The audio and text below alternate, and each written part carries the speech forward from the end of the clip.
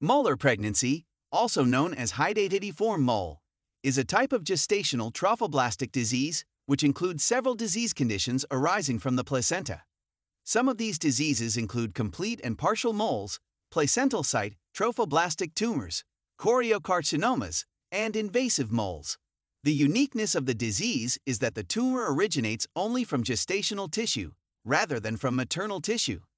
Hydatidiform moles are categorized as complete and partial and are usually considered the non-invasive form of gestational trophoblastic disease. Although they are said to be benign, they have premalignant characteristics and can become malignant and invasive.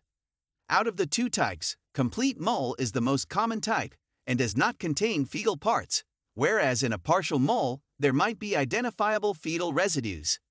Complete moles are typically diploid, which means they contain 46 chromosomes, whereas partial moles are triploid, which means they have 69 chromosomes. Complete moles secrete larger amounts of the human chorionic gonadotropin, or HCG, which is one of their main characteristics. In about 90% of complete moles, the karyotype is 46XX, and the remaining 10% is 46XY. It arises when an enucleated egg is fertilized either by two sperms or by a haploid sperm that then duplicates and therefore only paternal DNA is expressed. In partial moles, however, 90% of the time the karyotype is triploid and either 69XXX or 69XXY. In partial moles, both maternal and paternal DNA is expressed. Thanks to the advent of ultrasonography, most moles are now diagnosed in the first trimester before the onset of the classic signs and symptoms. If present, the most common symptom of a complete mole is vaginal bleeding in the first trimester, which is usually due to the molar tissue separating from the decidua, resulting in bleeding. Vaginal bleeding is characteristically described as having a prune juice appearance. The patient may also complain of severe nausea and vomiting secondary to extremely high levels of HCG. Some patients may also have symptoms of hyperthyroidism, including tremors, increased sweating, and diarrhea, due to high levels of circulating HCG. Patients with partial mole do not have the same clinical features as those with complete mole. These patients usually present with signs and symptoms consistent with an incomplete or missed abortion, including vaginal bleeding and absence of fetal heartbeat.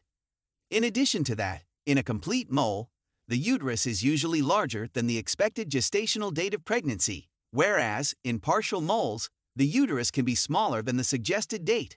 When a pregnant woman presents with vaginal bleeding, a serum quantitative HCG test should be performed. Complete moles tend to have very high levels of serum HCG, typically greater than 100,000, whereas partial moles may be within the normal range for gestational age or even lower than expected. The imaging of choice in a suspected Hydatidiform mole is a pelvic ultrasound. In a complete mole, the ultrasound findings include a heterogeneous mass in the uterine cavity with multiple anechoic spaces, referred to as a snowstorm appearance. In a partial mole, there may be a viable fetus with amniotic fluid, and the placenta may be enlarged with cystic spaces. Other essential investigations include a complete blood count to look for anemia and thrombocytopenia, blood grouping and rhesus antibody screening, serum electrolyte levels, thyroid panel if hyperthyroidism is suspected, liver enzyme levels, urinalysis, and coagulation profile.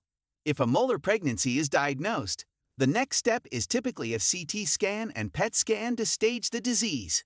When the patient presents to the emergency department, initial stabilization if unstable is mandatory. Once the patient is stabilized, emergency consultation of an obstetrician is essential. Evacuation of the uterus by dilation and curettage is always necessary. In patients with advanced maternal age, typically greater than 40 years old, and those who have completed childbearing, hysterectomy is often performed instead of a dilation and curettage.